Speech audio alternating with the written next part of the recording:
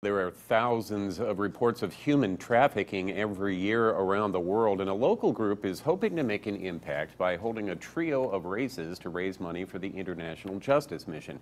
Here to tell us more is Amy Anthony. Amy is the children's pastor at Calvary Baptist Church in Lafayette. Amy, thanks so much for coming in. Thanks for having me. Totally off topic, but you're also a kidney donor, so congratulations I am. on that. I think that was really interesting. That was a neat story. Yeah, that was a good story. Okay, it's called Run for Justice. It's tomorrow morning. Yes. What do people need to know? Well, if they haven't already registered, there is still time to register. We are having a 5K run or walk, a 10K run, or a 200-yard dash that kids can participate in. You talked about registration. You can do that online, or could you Yes. do that with a phone call as well? They can register at runforjustice.net, or if they arrive tomorrow by 8 a.m., they can register just the day of the race. Why did the church decide to take on the topic of human trafficking? Right. So 7 years ago, our youth group actually did a study on justice put out by the International Justice Mission.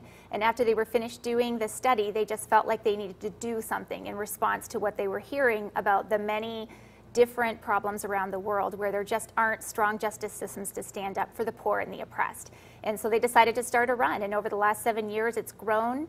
And we're already have raised $11,000 this year and hope to raise more tomorrow. Now, all the proceeds go to the International Justice Mission. What's their work? Talk a little bit about that group. Right. So what they do, in addition to rescuing people, is they really focus on strengthening the justice systems in countries where there is not protection for the poor. Violence is out of hand. People are being enslaved in brick factories and fishing boat factories, and children are being human trafficked and sex trafficking. And so they go in and they have prosecutors and lawyers and investigators, and then they work to strengthen the justice system so that the bad guys know that there will be consequences if they continue to do this. Okay, we're out of time. Runforjustice.net. Get your registration in, and it kicks off tomorrow with registration at 7:30. Amy Anthony, thanks so much for coming in. Thanks for having me. Have fun tomorrow.